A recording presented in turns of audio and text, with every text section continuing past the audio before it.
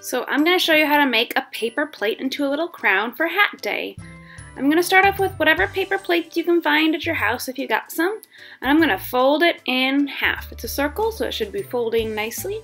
I'm going to grab my scissors and I'm going to cut it right down the middle, not all the way through. I'm going to stop right around the bump. It depends how big your head is, really, how far you want to cut. I'm then going to take one of those halves and I'm going to cut it in half again. So now I have two little triangle-like shapes over there.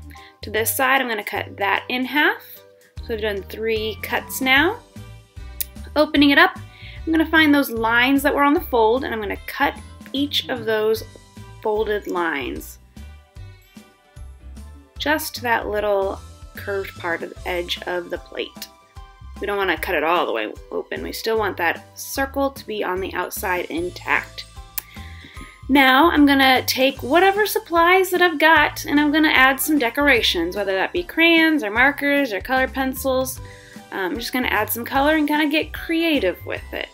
I like to do some patterns, so you'll kind of see me doing patterns with my crayons and my markers, where I'm going to do red filled in rectangle, and then I'm leaving it blank for now. Now I'm going to go back in on those blank areas and I'm going to fill it in with a marker. Let's do a blue oval. So I'm doing like little gems. And I'm skipping a spot, so it's red, blank, red, blue oval, red, blank, red, blue oval. And I ended kind of in an odd spot, that's okay. Ooh, what if I fill it in with a diamond? So I'll do red, blue oval, purple diamond, red, red, blue, red, purple, red, red, blue, purple, red, red, blue, purple, red. Just like a nice pattern. When you got it all finished, you can maybe do some stuff on the inside too. It's a little bit harder to color because I've already cut it. So you could have colored this beforehand too. But it's kind of your call.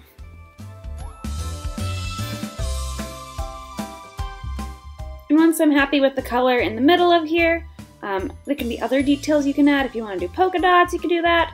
My plate was a little bit dirty, so I wanted to do a ring kind of covering up some of the dirty spots. You gotta work with what you got. And now I wanted to put some details on here that were kind of cut out. I found this wrapper from my cuties that I purchased from the grocery store last week. And I am going to cut it up to make little gems so that they can kind of stick off the top. I would like maybe if I had some pom-poms or I don't know, other stuff, but this is what I got, so I kind of cut it up and make it work. So I'm going to have a little cutie crown.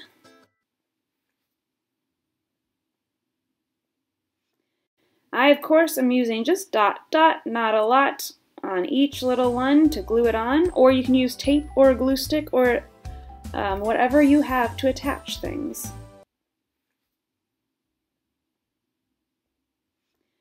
When you are all the way happy with how it looks, make sure you write your name on it. Now I wrote my name on this side with marker, then I kind of discovered it smudged off, so I did it with pencil instead, because sometimes these plates are kind of waxy. And here's what it looks like when it's finished on me, on my puppy, and on my baby Luca.